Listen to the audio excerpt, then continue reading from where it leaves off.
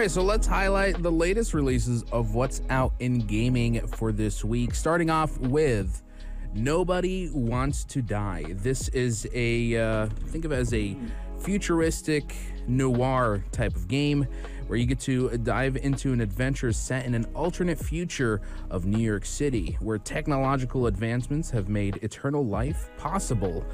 However, it's only possible for those who can afford the hefty fee. And so you play as a detective named James Kara who works for the mortality department as he chases a serial killer preying on the city's most affluent. And so you have to utilize unique time manipulation abilities and cutting-edge tech to analyze crime scenes, reconstruct events, and gather clues that unravel the chilling reality behind the elite's quest for immortality. Oof. And it kind of reminds me a little bit about, it has this like Bioshock vibe to it as well. A future setting with a little bit of that 50s aesthetic. It's kind of like a place that's in the future but stuck in the past. If you're interested, check it out. Nobody Wants to Die is now available on PC, Xbox, and PlayStation. And then we have Darkest Dungeon. This is a highly anticipated follow-up for the hit gothic horror RPG.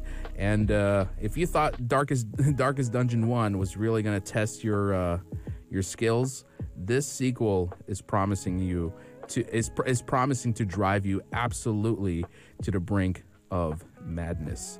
So just to give you guys a little bit of context, this is a roguelike turn-based RPG that focuses on the mental stress of adventuring.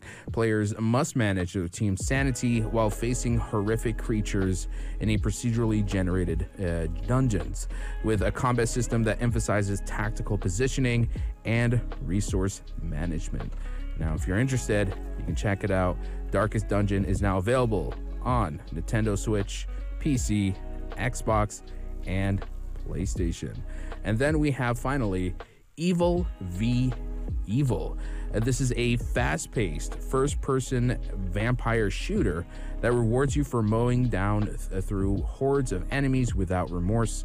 The game features a cast of badass vampires, each with powerful abilities and a heavy dose of attitude. Shoot your way through their story as you uncover the plans of an evil cult organization and immerse yourself in a gripping narrative as you unravel the sinister machinations of this evil cult.